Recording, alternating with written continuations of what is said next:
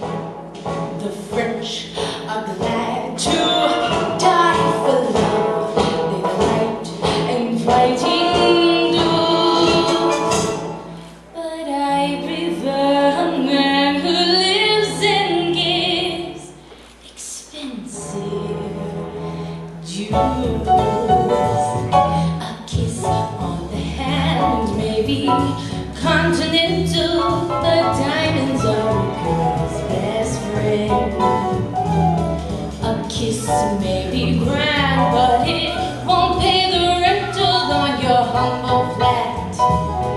We'll help you at the automat. Men grow cold as girls grow old, and we all lose our charms in the end. But square cut or pear shape, these rocks don't lose their shape. Diamonds are a girl's best friend. Tiffany's, Cartier, Black Star, Frost Brown. Talk to me, Harry Winston, tell me all about it.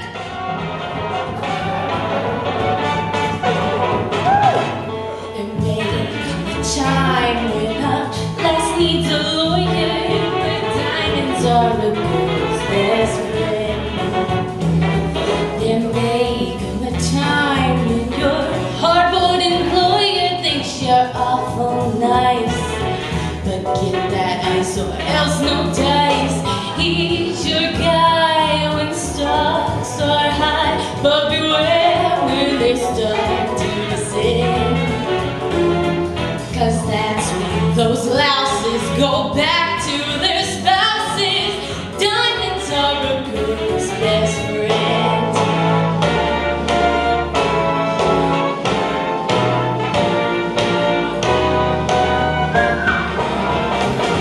I've heard of affairs that are strictly platonic, but diamonds are a girl's best friend.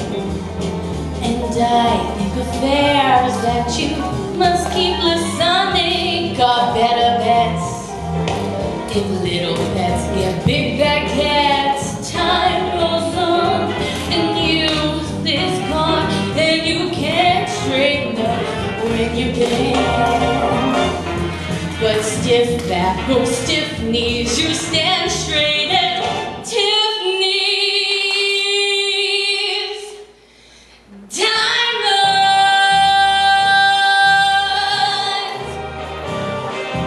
diamonds. I don't mean rhinestones, but diamonds are a girl's best friend.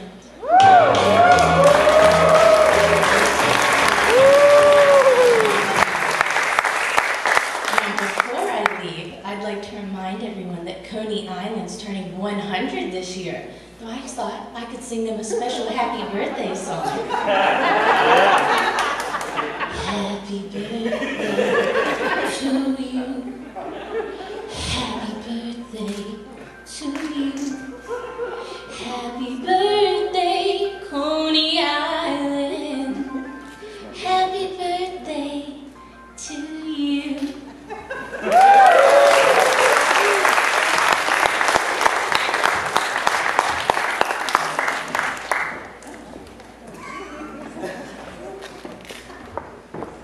She might like diamonds, but I love girls.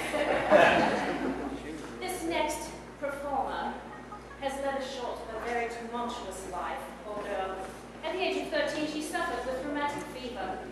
Maybe that was a stroke of luck, because she came out of it with a very deep voice after all the illness was through. It added much depth to her voice, which probably catapulted her to stardom. She rose to fame with that voice, and at the age of 29, again, she was in a horrific car crash. That's awful. It almost killed her. But, as luck would have it, she came back and she made her hit called Crazy, which she then sung on crutches the first time death in that accident, but unfortunately she was killed later on March 5th, 1963 in a plane crash. But now we will have her ghost come and sing. Miss Patsy Cline.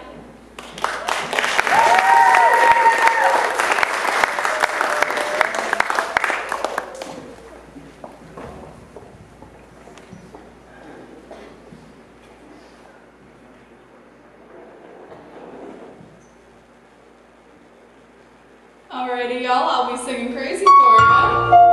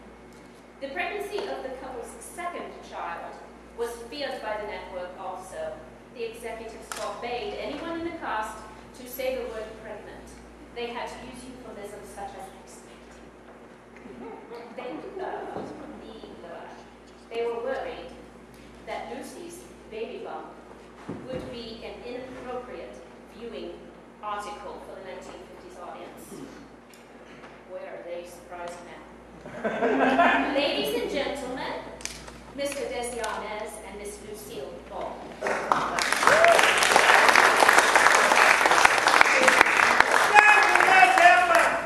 Mama